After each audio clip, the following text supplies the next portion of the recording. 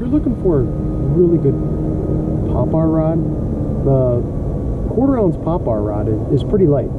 So you need kind of a specialty rod. So I got this Omen Green, anticipating using it for something else. I was going to try it for spy baiting with a bait caster. This is a medium light 7-1 Omen Green. It's got the split grip. It's perfectly set up.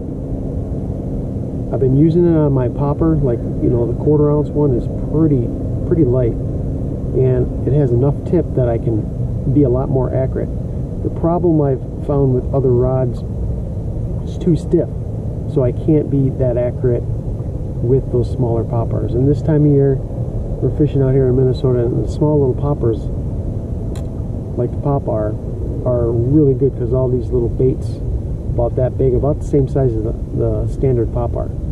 So it's really important to have a little bit of tip and to make those accurate casts around docks or whatever you want.